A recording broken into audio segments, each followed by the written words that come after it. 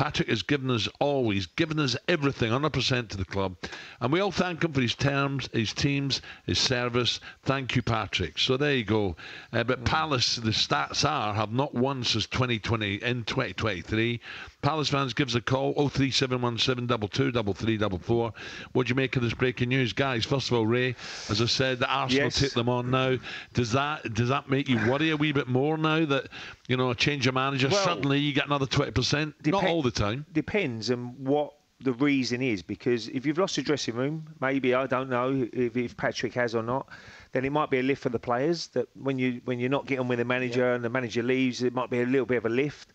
But I know Patrick very well. I've not worked under him as a manager, but I know him as a teammate, and he was just such a good guy that I'll be surprised if he has lost a dressing room, because of what I've seen so far, the players are trying to do the best they can for him. So, yeah, I'm a little bit surprised, but people got to make these big decisions, chairmans, and I hope there's a plan for Palace. I hope there's someone who they've said, right, we're ready to go, and they come straight into Palace if they're going to set managers, because, you know, every point now is vital. Gabby, what do you make of the news? I think it's a strange decision. I mean, yes, they're 12th, 3 points above the relegation zone, but when I watch Palace, they look like a team that are playing for the manager.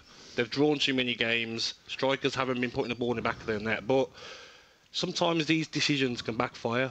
You know, you look at the game against Arsenal on Sunday, and I think it will help Arsenal. I think these players will be upset that Patrick Vieira has got the sack.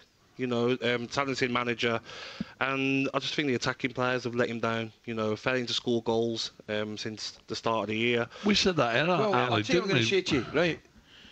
2 bottom teams in the league right now, Leeds United and Southampton. What have they done? They've changed the manager, right? Yeah. Forest gave your man a 5-year contract, sitting 14th. I know Everton have the change with Sean Dyche, I get that, but there's nothing that would tell you that changing a manager is going to make a dramatic change. I'm with the boys.